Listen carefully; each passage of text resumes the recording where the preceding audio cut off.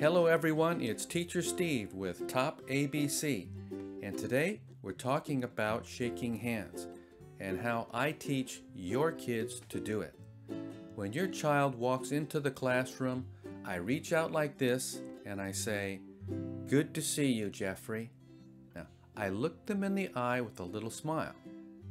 Then they reach out their little hand, but sometimes they give me the wrong one. Uh-oh, so I correct them. Then I teach them to meet my V with their V, okay? All the way in.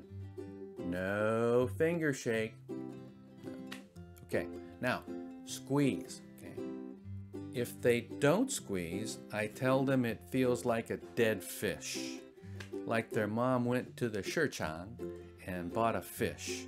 No good. So, they think that's funny, and it helps them remember. Okay, now look at me and go 1, 2, 3 and say, "It's nice to see you too, Teacher Steve." Now, I started doing this a few weeks ago because I saw a YouTube video from a teacher in America. Now, this way, I let your child know that I care about them. And if they are hot from being outside, I can feel it. Or cold, or tired, or afraid.